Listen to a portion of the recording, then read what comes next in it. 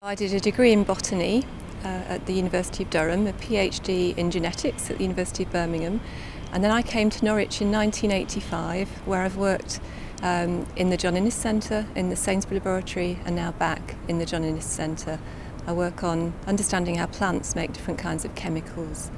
The reason New Phytologist decided to fund this event is because it's very important for early career scientists to have the opportunity to really actively engage with people outside their host organisation, to give talks, to share their posters, and just to meet other people, and to do that in a situation where there are established scientists, but the established scientists are not dominating the proceedings.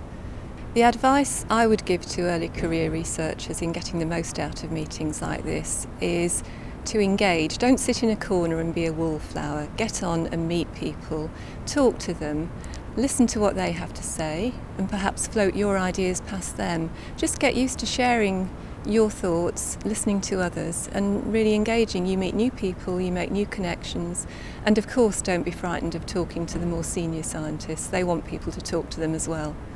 Outreach is really important, both within the scientific community and beyond it. As a scientist, it's very important to be able to explain to others what you're doing and to listen to what they have to say about their thoughts on what you're doing. But also just to build your communication skills, not be frightened of talking to people. You should be able to explain what you're doing in words that anybody can understand, and never underestimate small children. 3 to 4 year olds, like, for example, can ask really, really sharp penetrating questions, and they might be things you've never even thought of. They might give you some ideas.